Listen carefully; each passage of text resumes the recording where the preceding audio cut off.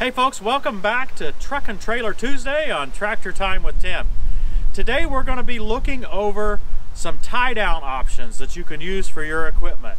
First we're going to look at the Case mini excavator. This is the bigger one that we just got. And then we're going to load Johnny up on the truck and show you how we tie him down. Okay, before we get started, a couple of items of disclaimer here. The first thing is the rules we're going to talk about are national rules that we have found on FMCSA.gov, and while those rules apply nationally, there may be more strict rules in your state. There's simply no way that we can understand the rules in every state. In fact, we find just understanding the national rules to be pretty difficult. If you see something that I've said here that's incorrect or doesn't apply to your state, that's fine. Leave a comment below. One rule though, if you leave a comment saying that doesn't work, that's not legal, cite your source. There's so much hearsay and there's so many old wives' tales in the trailer tie-down world, and in fact it seems everything to do with trailers and hauling equipment. I want to see the sources. We need to learn from each other. So go ahead and send me a web link right there in the comment. Say what's different, say where I'm incorrect. It's entirely possible that I've got a lot of this wrong. To the best of my knowledge here today, I'm going to show you safe and legal ways to tie your equipment down to your trailer. Okay, on the website fmcsa.gov, there's a lot of information about the trailer tie-down rules. Some of it's pretty complex. When I tried to boil it down, here's what I came up with. Equipment like this needs to be tied down on each corner, right? So there needs to be a separate tie down on each corner. From what I read, it can't be the same tie down looped through. It has to be a separate tie down to each corner of the piece of equipment. Now, got to have some numbers, so hang on a little bit. First, you need to know the weight of your equipment. For Casey here, we'll say that's 8,000 pounds. The term they use on fmcsa.gov is aggregate working load limit. We're talking about the load limit for these tie downs right here. So let's go through some definitions. Each chain or boomer or whatever else you have in this tie down configuration has a working load limit. According to the rules, it's a little bit fuzzy, but it appears that everything needs to have a stated working load limit. So let's look at what we got here. We have grade 70 chain. It's this gold colored chain, and that's 5/16 diameter. Well, there's a chart online that shows what the working load limit of grade 70 5/16 chain is. In this case, I think it's roughly 4,000 pounds, a little bit more than 4,000 pounds working load limit. These boomers, we'll talk about those a little more in detail later. These boomers have a working load limit of about 7,000 pounds, a little over 7,000 pounds. So this configuration, you go by the minimum, so it would be the chain or the 4,000 pounds. You also potentially have some sort of a connector in the floor of your trailer that might have a working load limit on it as well. Everything applies, the lowest of anything in this chain. So the relevant working load limit in this configuration is the lowest working load limit of any element of the configuration. In this case, it's the chain. Okay, so now let's calculate the aggregate working load limit of our system. The way the rule states is that you calculate 50% of the working load limit of any given tie down. So we have 4 tie downs in our case that are identical. Working load limit of roughly 4,000 pounds on each tie down. 50% of that, roughly 2,000 pounds on each tie down. You add the 4 of those together. That's 8,000 pounds aggregate working load limit. Well, that 8,000 pounds has to be at least 50% of the actual load you're hauling. Okay, so we have an aggregate working load limit of our tie downs here of 8,000 pounds. Our equipment is 8,000 pounds. So we are double the requirements. We could haul up to 16,000 pounds with these same tie downs. On the website I mentioned, there are specific sections for each type of item that you might be hauling, everywhere from concrete pipe to logs to heavy equipment. And that's what we're talking about here is heavy equipment. Almost. This piece of equipment is 8,000 pounds. When they refer to the heavy equipment, it's 10,000 pounds and up. So it gets a little bit fuzzy as to which section you need to refer to. I think it's a little bit of several sections: the automobiles, the basic cargo requirements, and some of the heavy equipment requirements kind of all work together. For heavy equipment, in addition to the 4 tie downs we mentioned, there also has to be tie downs on a boom like this. I couldn't find any description of how much working load limit you needed on those tie downs, but you do have to have them tied down. So this is how we hauled Casey home from Louisville's GIE show, was we used our cargo buckles, we'll talk about those later, to tie down the boom to make sure it can't move. Now we are really happy with these boomers. These are fancy boomers, much nicer than a fold-over boomer that you might see, you know, where you have just the big fold-over. You have to use a cheater pipe on it to make it fold over. And even better than some of the threaded boomers. What's good about these is this ratcheting handle, and it has a switch here that basically a gear shift that you can go whether you're going out or in. And then when it gets loose, you can use your hand here to go like this. I'm kind of doing it slowly because it's really loud, and but I do want you to see how it works. These boomers are available on our Amazon store, amazon.com/shop/tractortimewithtim. They're pretty expensive, but they really work well.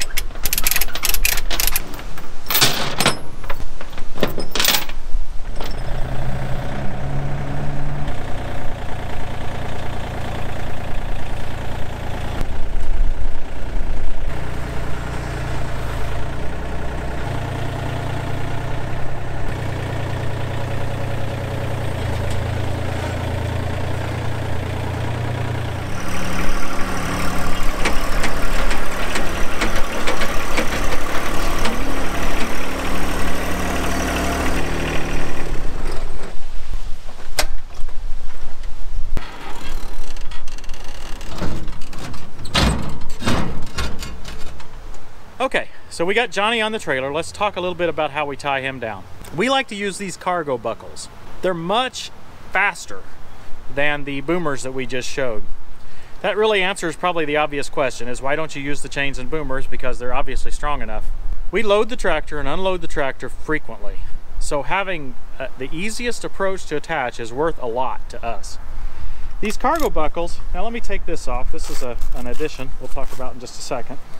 So the advantage of these cargo buckles is when you open this up like this, they will auto retract. You can pull them out, they auto retract. Incredibly nice, okay? And then if you want them to lock, you can fold that down and you can't pull them out. To ratchet them tight, you can ratchet them. We'll show you that in a second. These things, fast, easy, efficient, the best of all worlds. Some folks have commented in prior videos that you can't use straps like this. You must use chains instead. We've looked all through the national laws and we just can't find anything that says that. Let's hook them up. As I said before, every item in the entire tie-down configuration has a working load limit. This one says that it has a 5,000 pound maximum braking strength. The working load limit is 1/3 of the max braking strength. So this D-ring has a working load limit of 1,667 pounds. Same with the chains. Each of these hooks, the pins, everything has a working load limit.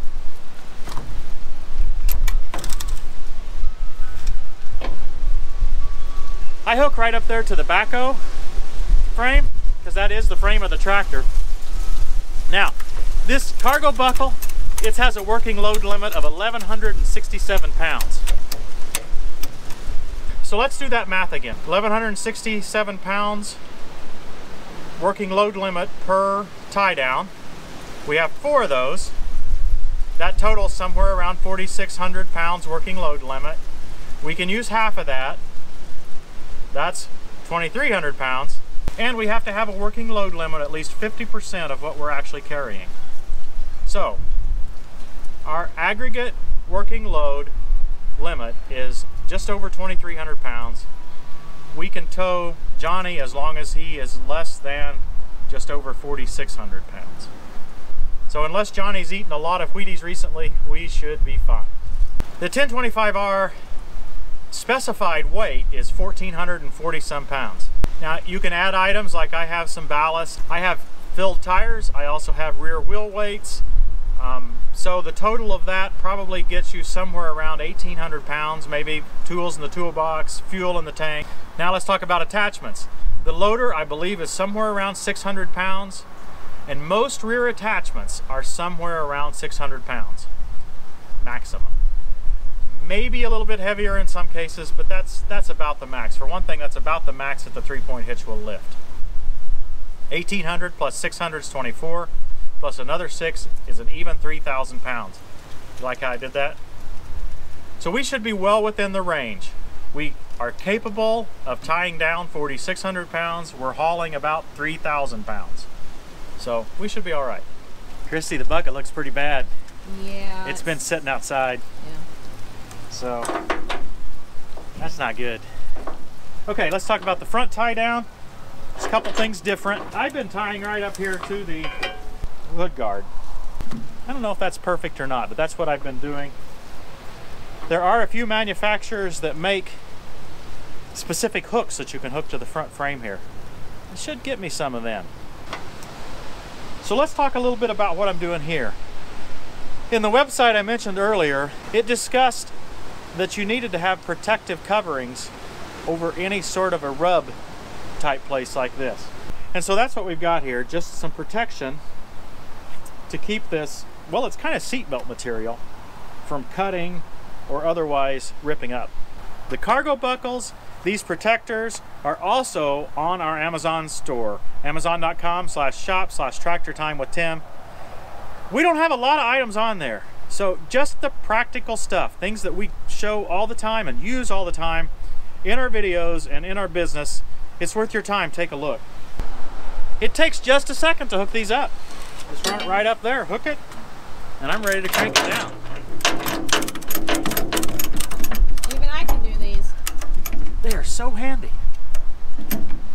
Now they're a little more expensive than a regular ratchet strap, but if you've ever tried to thread that through and get that, and then you crank it and it gets too tight,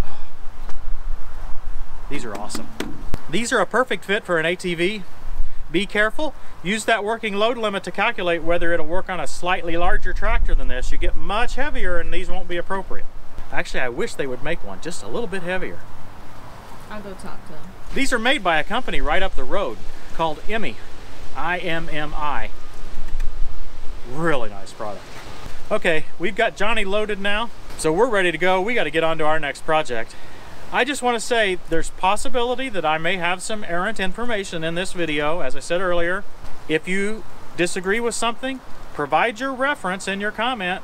We'll take a look. We're happy to put out a correction video later. We'll pin a comment at the top if there's something we've stated that's egregiously wrong.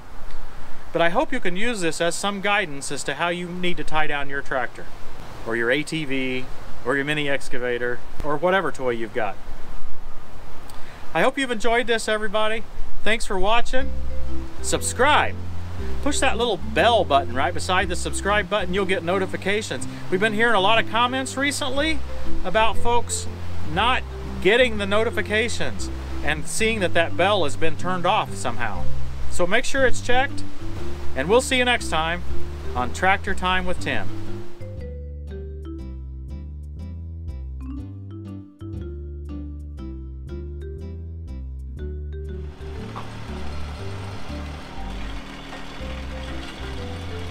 So on today's video, folks, we're going to be poking some holes in the ground. We've already started back here.